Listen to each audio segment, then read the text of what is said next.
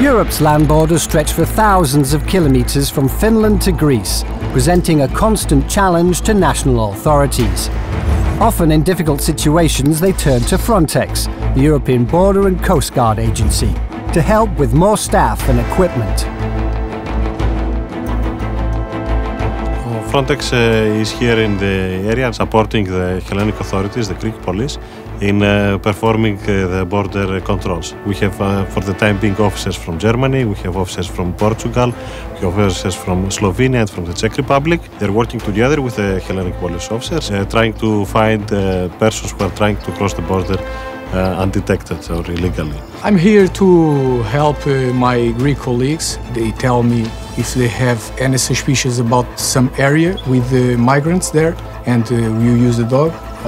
I send the dog to search. The agency also brings in surveillance equipment to keep a better eye on the borders. My profile is to be the eyes for the border surveillance officers in the patrol cars. During the night shift, we go out with our TVV, with the thermal vision vehicle. You have the papers? Yes. Where are you going, guys? Show me. Show me, please. You are all from Pakistan? Afghanistan. Together with the German, Slovenian and Swiss colleagues, we share resources and try to stop the irregular migration into the European Union. Commanders of the local border control stations are having more resources. They have more officers, they have more cars that they can do the patrols. So this is the immediate added value of the presence of Frontex. The agency currently has several ongoing land operations along Europe's 3,500-kilometre eastern border, from the Arctic Circle in northern Finland to the Evros River region of Greece.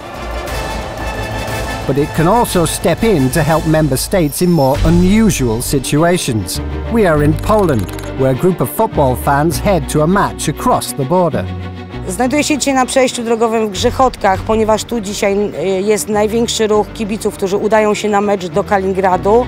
Today, 1,500 excited supporters of Belgium and England are crossing the border to watch the World Cup match in Russia.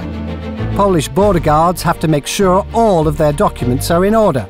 The agency's officers are here to help. Today is like one of the other days, but today there are like more pressure about buses, more people coming. So we are working on that. There are a lot of buses coming, but so far it's going quite smooth and it's going well. Apart from such events, the agency also supports member states with regular border controls. The officers can detect stolen cars and goods, fraudulent documents and victims of human trafficking. Funkcjonariusze z Frontexu to specjaliści, którzy nam pomagają w zakresie badania autentyczności dokumentów, skradzionych samochodów, czyli legalności pochodzenia tych pojazdów i przestępczości transgranicznej. My wish for the future would be that we uphold this common spirit, because if we manage jointly a well-functioning external border control, we will also be able to preserve and protect this area of free movement inside, and I think both things are for the benefit of us all.